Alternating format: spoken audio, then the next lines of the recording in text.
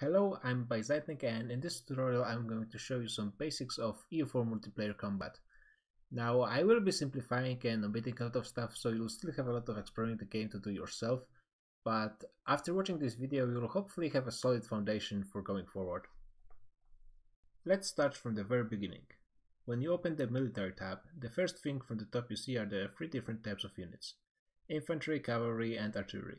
At the start of the game only the first two are available, with artillery coming in later. Infantry is the most important, vast majority of your troops will be infantry, and they're going to be doing most of the killing and dying in your name. Cavalry is far less popular, and honestly you should just not recruit them. The reason is simple: cavalry costs 2.5 times more than infantry, while not being 2.5 times more effective in battle, so it's better to just have more infantry. Of course, there are certain timings and situations in which cavalry can be beneficial, but explaining that would require its own advanced tutorial. The final unit, artillery, works a bit different in battle than the rest, which I will explain in a bit. Usually you'll want to keep a stack or two of artillery in your army, even though it's very expensive. Now, what exactly are units? When we click on a unit type name, we can see all present and future unit types, and all of them have a different set of pips. And basically, the more pips the better. When you have a choice in a single tech, it's good to go for more morale pips, preferably defensive. It's important to note that different technology groups have different sets of units, and they might have different timings or peaks of strength. For example, at the very beginning, West Africa has the strongest units, and at the end the Western units are the strongest. By looking at pips, you can see what I meant when I said that cavalry is less effective. On this tech, it only has 25% more pips while being 150% more expensive. When we look at artillery pips, you can see that it starts with not that many at all, so it's usually considered that it becomes worth its high cost at military tech 13. However, if you can afford it earlier, it's of course still useful, especially for sieges. Next, let's cover all the different modifiers that are shown in military screen. Compatibility, fire modifier, shock modifier, military tactics, discipline, and morale all directly affect your unit's performance in battles. You gain military tactics, fire modifier, and shock modifier mostly by simply advancing in military technology. To increase the remaining three, you need to collect all the bonuses you can get from ideas, missions, advisors, events, religion, and so on. This is where you get a chance to gain an edge over your enemy in quality, and while they do slightly different things, essentially you just want more of all of those. There is some discussion about morale being the most important because it allows you to stay longer in battles and then actually win them, which is what wins wars, but that's going beyond the basics.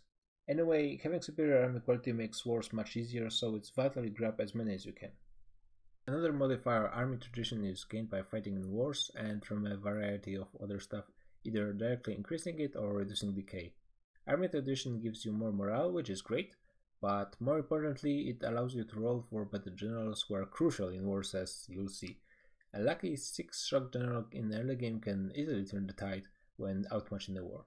Next we have fort defense and siege ability, which basically affect the time it takes to siege a fort. It's nice to have for sure, but it's not very important. Cavalry to infantry ratio is largely irrelevant since you won't be recruiting cavalry anyways. Force limit is actually part of your economy, not military, since it's only increasing the cost of your units when you're going over this limit. I'm ignoring all the naval modifiers since I'm not covering naval combat anyways. Finally, there's combat width, and honestly this right here is the most important part of the tutorial. It shows you how many units can fight in a single row on the battlefield and slowly increases with tech. That means that every time you engage an enemy, you always want to do it with at least one combat width of infantry, at least as long as you can afford it, so that you are dealing maximum damage to your enemy. Now there are 2 rows for each side in the battle, and both infantry and cavalry only actually participate in the battle while fighting in the first row. Remember when I said artillery works a bit different than the rest? Artillery is the only one that deals damage well in the second row, and additionally increases defensive pips of the unit in front of it. Fun fact, artillery actually does more damage when in the first row, however it also receives even more, so it's not really worth it to put it there. So, when you start a battle, ideally you want to do it with 1 or 2 combat widths of infantry and a combat width of artillery. The obvious question is, why only this many? After early game, a lot of nations will be able to afford many more units, so why not just dump them all immediately in battle? That's because while only units on the 2 rows are fighting, all units in battle are taking morale damage. That means that if your enemy is slowly reinforcing his initial stack, and you just put all your troops in at once, he will surely win the battle. So how do you reinforce? First of all, you only reinforce with infantry, since artillery will continue to fight in the second row even when it reaches 0 morale. How many infantry units and how often is a bit more difficult to say. As a rule of thumb, you should reinforce the battle with half the full combat width of infantry every about 10 days. When your enemy has superior quality, you should do it more often to compensate your higher losses. Also, the longer the battle goes, the faster reinforcements needs to be. Obviously, it's always better to reinforce too fast and lose some efficiency than to reinforce too late and lose the battle, so when in doubt, I would always go a bit faster. Finally, let's look at the bane of every EU4 player's existence, the battle dice roll and its modifiers. Basically, you roll a 0 to 9 die, apply modifiers, and the result affects the damage your units deal. The higher roll you get, the better. Let's look at those modifiers. You can get them from two main factors, generals and terrain. For each point of fire or shock that your general is superior over your enemies, you gain +1 to dice roll.